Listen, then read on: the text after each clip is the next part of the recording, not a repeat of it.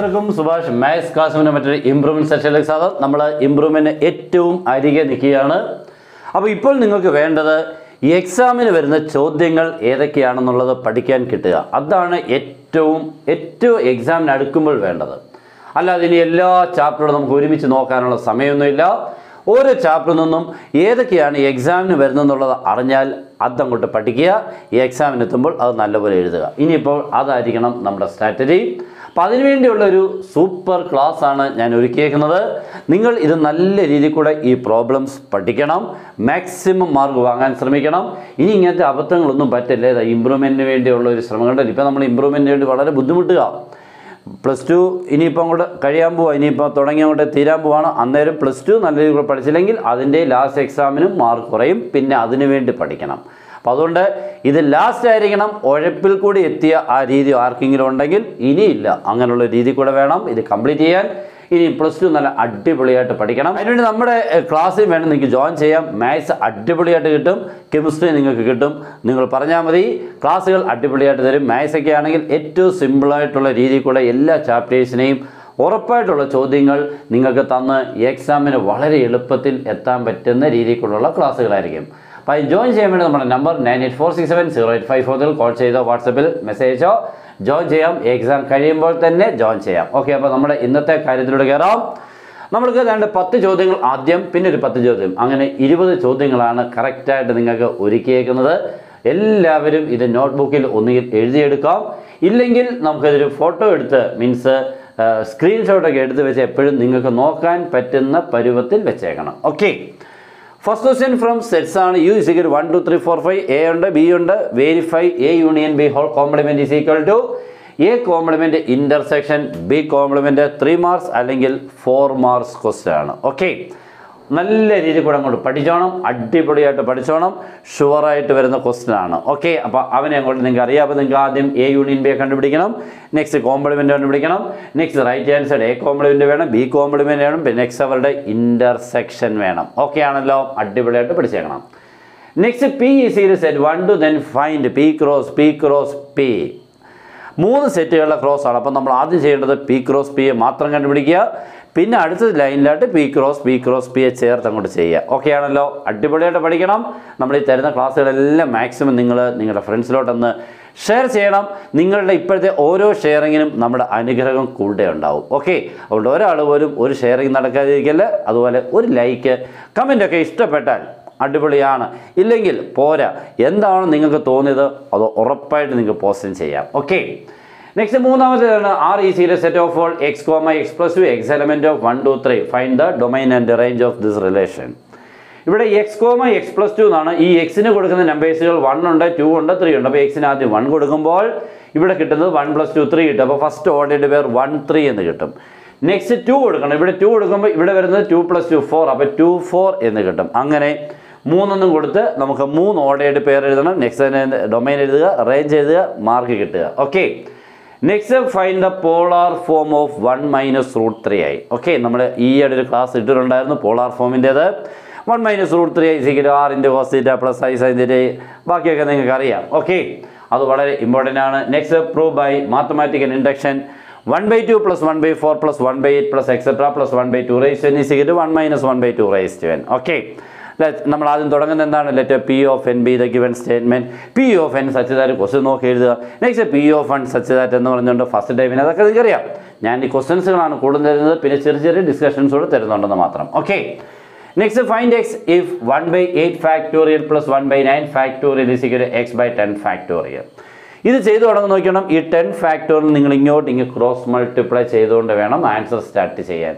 ഇതിൻ്റെ ആൻസർ നമുക്ക് പറയാൻ പറ്റും, പക്ഷേ ചെയ്ത് തന്നില്ലെങ്കിൽ മാർക്ക് കിട്ടില്ല.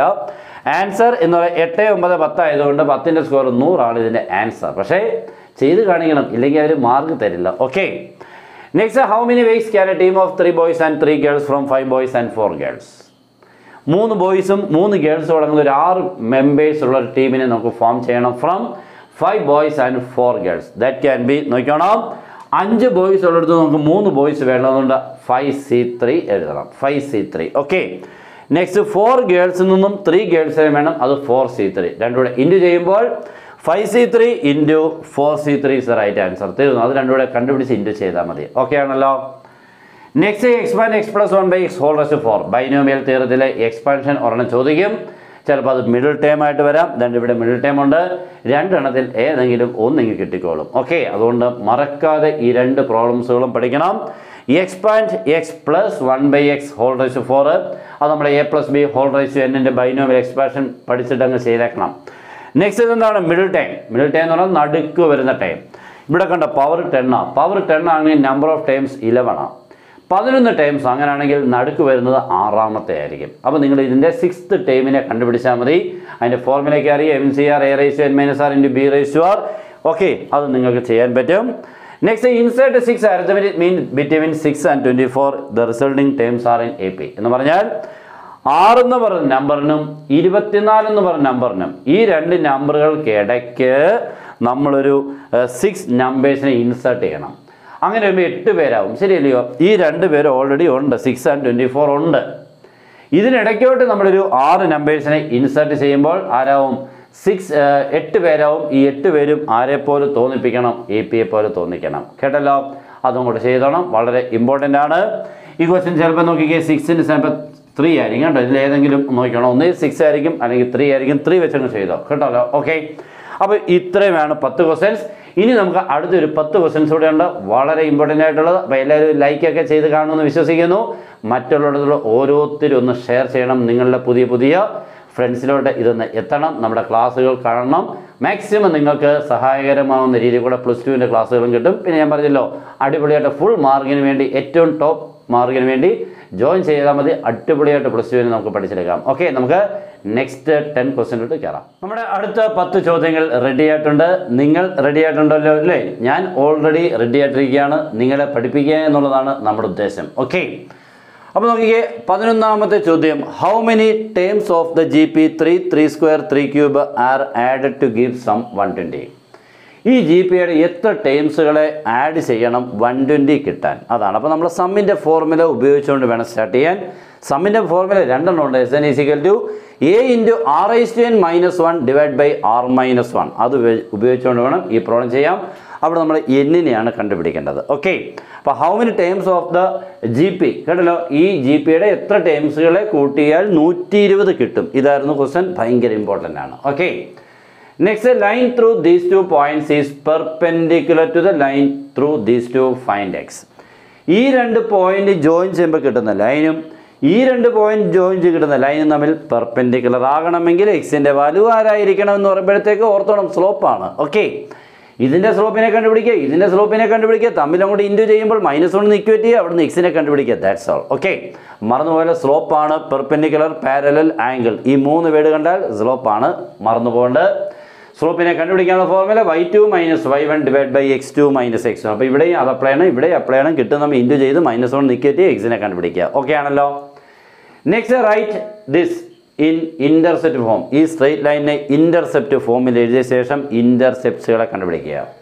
ഇന്റർസെപ്റ്റ് ഫോമിൽ ആക്കാൻ വേണ്ടി നമ്മൾ ആദ്യം ഈ കോൺസ്റ്റന്റ് ടൈമായ -24നെ ഇവിടുന്ന് അപ്പുറത്ത് കൊണ്ടുവരിക.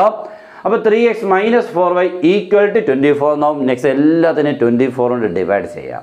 അപ്പോൾ എക്സിൻ്റെ താഴെ വരുന്ന നമ്പറാണ് എക്സ് ഇൻ്റർസെപ്റ്റ്, വൈയുടെ താഴെ വരുന്നത് വൈ ഇൻ്റർസെപ്റ്റ് = 1 എന്നാവും. ഓക്കെ, അപ്പോൾ തീർന്നു.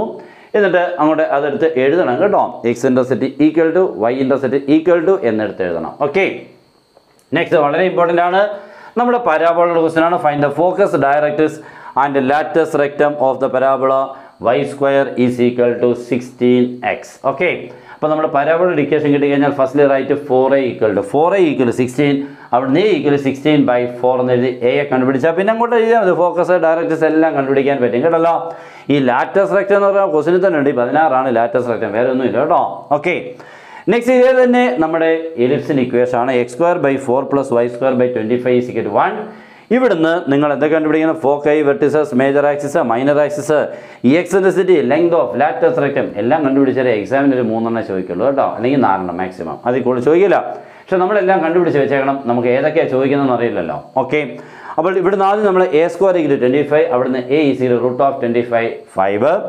B square equal 4 then B is equal root of 4 2. എപ്പോഴും ഓർക്കണം വലിയ നമ്പർ എ സ്ക്വയർ ചെറിയ നമ്പർ ബി സ്ക്വയർ, അല്ലാതെ first number A square second number B square അല്ല. Okay, next find the ratio in which the line joining these two is divided by Y Z plain. Okay, എന്ന് പറഞ്ഞാൽ ഈ രണ്ട് പോയിന്റ്സുകളെ Y Z plain കൊണ്ട് divide ചെയ്യുമ്പോൾ കിട്ടുന്ന റേഷ്യോയെ കണ്ടുപിടിക്കാനാണ്. Y Z plain ആകുമ്പോൾ X coordinate എത്ര ആയിരിക്കും? 0. That is M X two plus N X 1 by M plus N is equal to 0. വളരെ സിമ്പിളായിട്ട് അങ്ങ് കോൺഫിഡൻസോടുകൂടി പഠിച്ചുകൊണ്ട് പോകണം എക്സാമിന് പോകാൻ, കേട്ടല്ലോ. അപ്പോൾ അവനെ ചെയ്തെടുത്തോണം. വൈ ഇസഡ് പ്ലെയിൻ, ഇത് വൈ ഇസഡ് പ്ലെയിൻ ആയതുകൊണ്ട് X coordinate 0, X Z plain ആണെങ്കിൽ വൈ കോർഡിനേറ്റ് 0. ഓക്കെ ആണല്ലോ. Next evaluate limit X tends to 0 root of 1 plus X minus 1 divide by X.